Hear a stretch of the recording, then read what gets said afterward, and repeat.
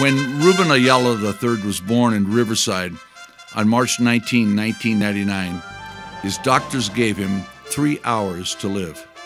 24 hours later, the prognosis became any. Obviously, Ruben had to overcome a lot of surgeries and procedures, so.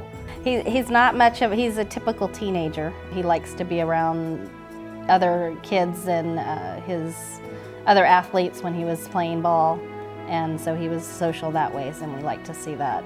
The best way to do it is he can get everything done, he can do everything. He just has to do it his own way, right? So it may not be what you and I think of the typical way of getting something done, but he gets it done his own way. The end product is still going to be a finished product with his spin on it. So of course the challenge is just like with hitting a baseball. He has some limited mobility in his neck, so we had to adapt his stance for being able to see the ball better. All of the things that maybe for people come a little more naturally or easily, he had to overcome so much more just to get on an equal playing field. So right. Those challenges were daily in every simple task. Not allowing him or them to stop and give up, just to continue on as far as if they're whatever they're trying to accomplish, sports, school, whatever, daily activities, just to continue and push on and treat him as a regular household member, not anything special, because I think that was some of his best therapy, where his sisters treated him like any other sibling and roughhoused him and things of that sort, that something maybe we wouldn't do or we would be a little bit more cautious on.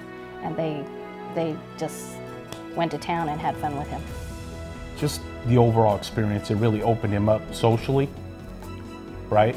Acceptance from, he had teammates that accepted him.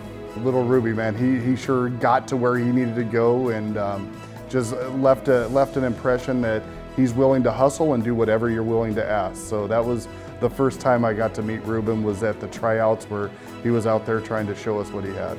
That moment was more moment for him, I think, than us. I think for him saying, wow, there are people who believe that I can do this and accept me for exactly who I am. So I think it was more of a moment for him. I mean, we were able to experience that, of course, and witness that, but I don't know that that was between him and I. I think that was more of letting him go with the team and trusting that that program could handle that and take care of him, and they did, and I think that moment was more for him.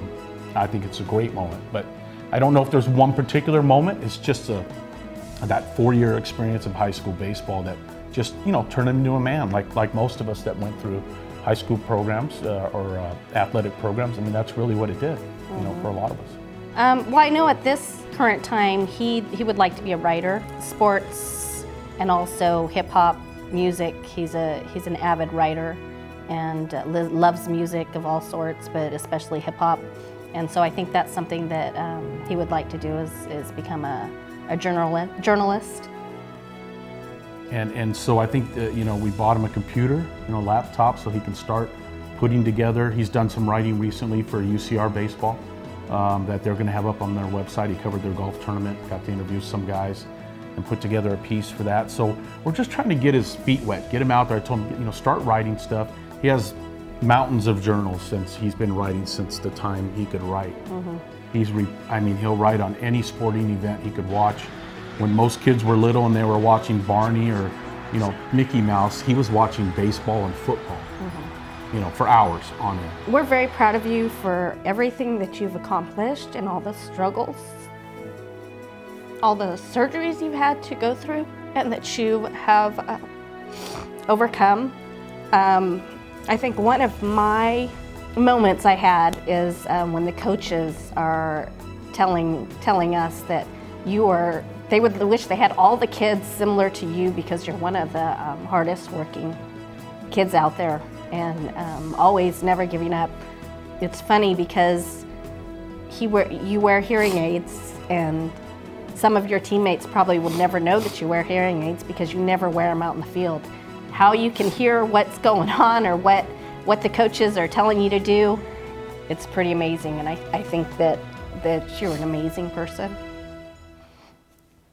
Ruben is an inspiration to his teammates, to his classmates, and because of his grit and determination, he continues to touch the lives of all that he comes into contact with. Ruben is proof that hard work and dedication are the keys to success.